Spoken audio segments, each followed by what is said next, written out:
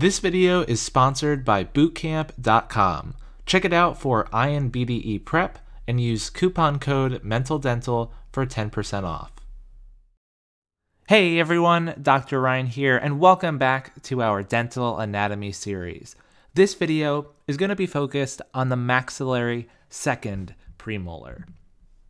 So here we have that permanent maxillary second premolar, and using the universal tooth numbering system, this is including tooth number 4 and 13. And remember, I'm using the universal numbering system here, not the Palmer notation or FDI system. So to avoid confusion, we're sticking with the universal notation system because that's what the board exam typically refers to. So this tooth has a lot of similarities to the maxillary first premolar. So like we did with the mandibular central versus the mandibular lateral incisor, we're going to focus mostly on the differences between this tooth and the maxillary first premolar. So for the facial aspect, the facial cusp is more blunted than it was in the first premolar.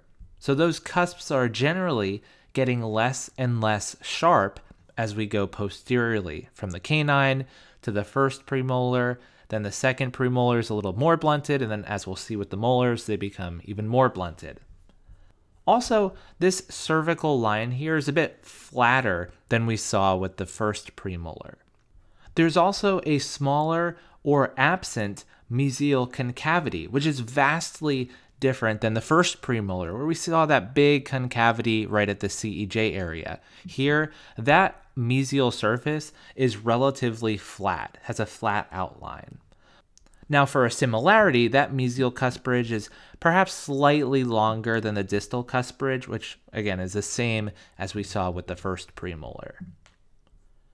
Now for the lingual aspect, first off, there's not as much lingual taper or convergence toward the lingual aspect that we're used to seeing from basically all the other teeth that we've seen up to this point.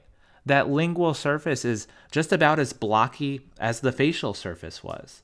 Another distinction is that the lingual cusp is now taller than it was in the first premolar. In fact, it's almost as long as the facial cusp now. However, it is still angled toward the mesial. From the side view, you can appreciate that the cusps are now closer to the same height. There's not that 1 millimeter difference that we saw with the first premolar. And again, there's no mesial concavity here, so that crown and root are just super flat. There's not a whole lot to talk about there. There's also not this prominent mesial marginal ridge groove that we saw with the first premolar, maybe just a little tiny groove there. So this mesial surface in general is just much more boring, which isn't a bad thing if you're trying to study and remember all of these facts. And lastly, there's usually just one root rather than two, so there's no bifurcation to worry about.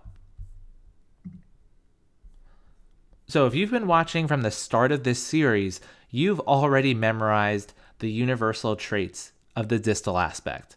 That flatter cervical line that you're used to seeing. Usually the distal root flute is deeper than it was on the mesial surface. But now I'm going to add a new thing, so get ready.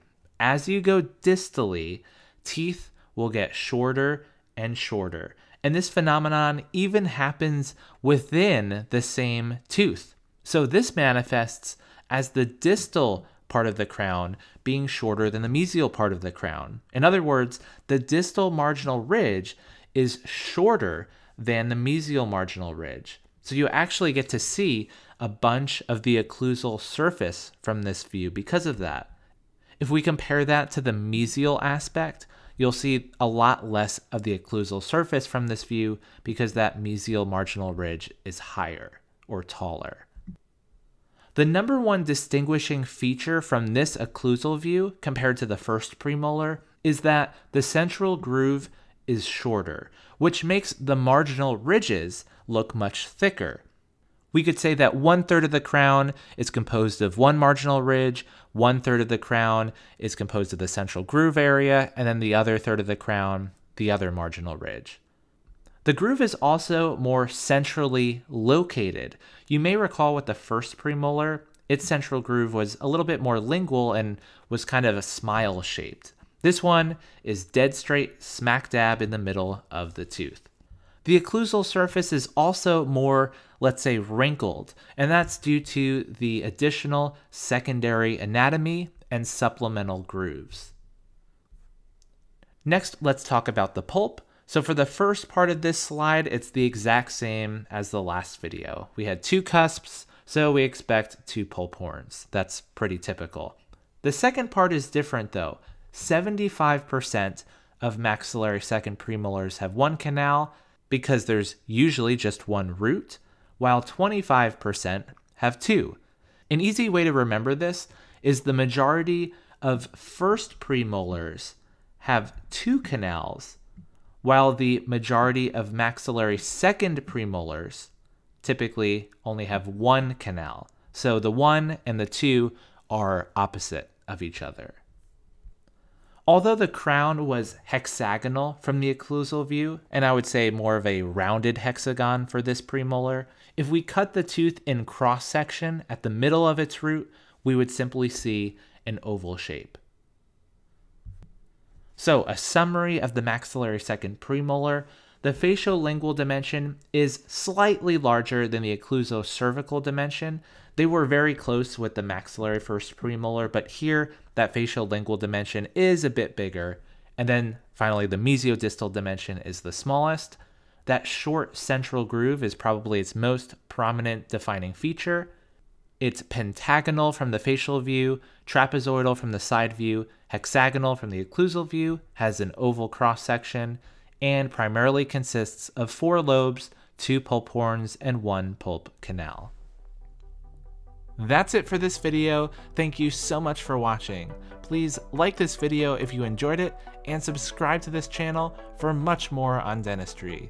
If you'd like to support me, please check out my Patreon page. And thank you to all of my patrons for their support. You can unlock access to my video slides to take notes on and practice questions for the board exams, so go check that out, the link is in the description. Thanks again for watching everyone, I'll see you in the next video.